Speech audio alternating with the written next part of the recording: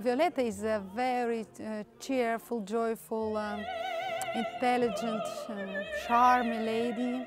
She's very young but very adult already, and she protects people she loves.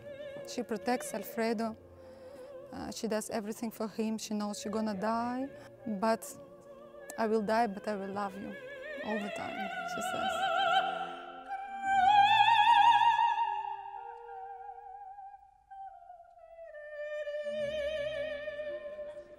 I'm singing Alfredo. There's a lot of elements to this character. He starts off as being a very timid guy who enters a party, and he's not a party animal. He just wants to speak to Violetta. But in Act 2, he completely loses it, and we haven't come as far as Act 3 yet. But there he'll be his tender self and full of remorse. So there's a lot of elements to this character. Yeah. This is a very special production at the Scottish Opera. 9 years ago it was performed the first time. In a way it's very traditional, it's just what is in the score.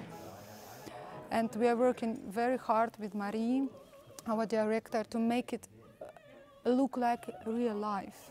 It's been great. Marie Lambert is a fantastic revival director.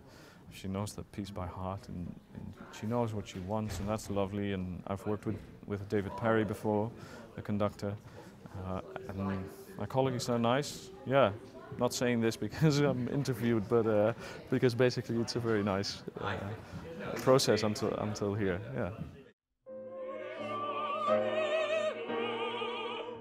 It's basically a story everyone can identify with very easily. I mean, about everyone has been in love at some point and can feel with young people who at the end lose everything basically. After the last act, after I die, I feel as if I lived whole life on the stage. It's really exhausting.